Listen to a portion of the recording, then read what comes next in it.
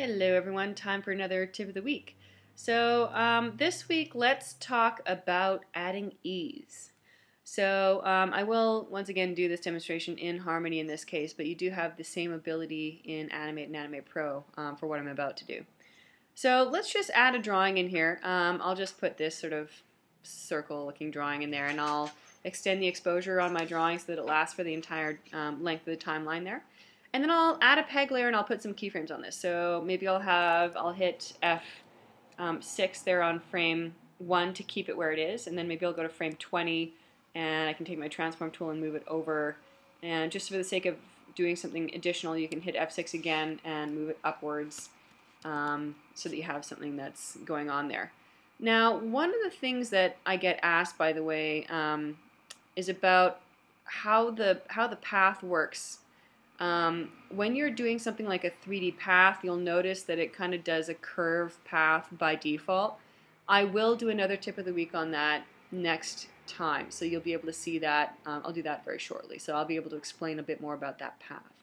But today let's just talk about the ease. So when you're easing drawings, you can click on the plus sign in here and you can put an ease directly on a specific function. So for example, if I want to ease the velocity, I could just double click on that velocity graph, and let's say I want to put some ease in the center, then I can just drag on those handles so it's going to slow in and slow out of that one.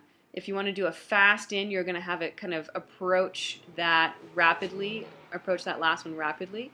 So in other words, if I wanted this fast out, I would have that go up. If I want to have it slow out, I have this spend more time closer to this value.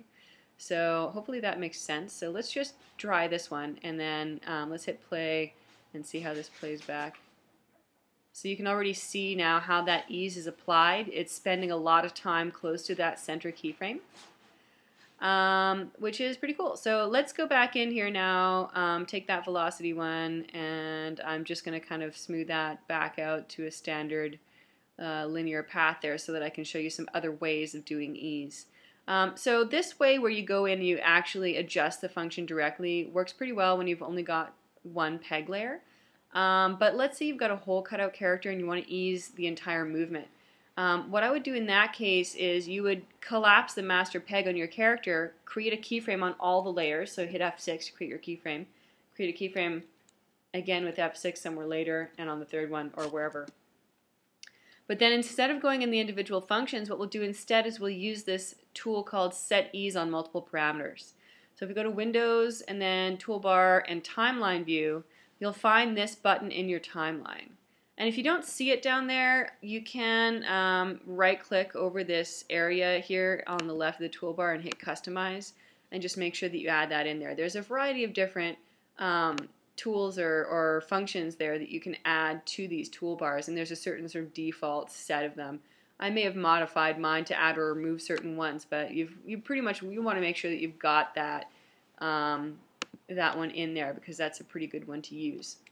So then let's see what happens when you do it now. When you click on the Set Ease on Multiple Parameters button, it just gives you this function window, and then you can select the handle in there and you can drag on it. So just like with the other one, when you keep it closer to the frame for longer, it's going to ease out, or it's going to fast out when you have the handle going up. And then this is a linear one in there by default.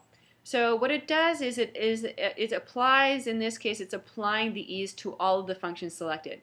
I have one peg layer selected, so it's selecting the motion, rotation, scale, and skew of the one peg layer. If you want to, you can disable motion is the only one that has keyframes on it. So if you disable the motion, it's not really going to do much. And I don't have keyframes on rotation, scale, and skew, so it doesn't really make a difference there. But it does, you can see the difference in the number of functions that it will show there. So when you have a cutout character and you're doing, you know, like an arm rotation or something, you might just want to do some ease on the rotation of it.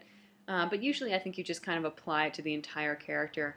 And that's it. So if you only want to do it on specifically the arm or whatever, then you can just go in, select only specifically the arm, and then use Set Ease for multiple parameters. And once you're done, let's slow out of this one, we can hit Apply Next, and then it zooms us over to the next keyframe, so that we could, maybe if I want to slow into this one, I drag it that way. If I want to fast into it, I drag it up.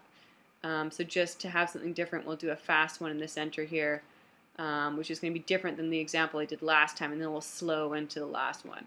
So now if we take a look at this, it's really zooming quickly through the middle frame.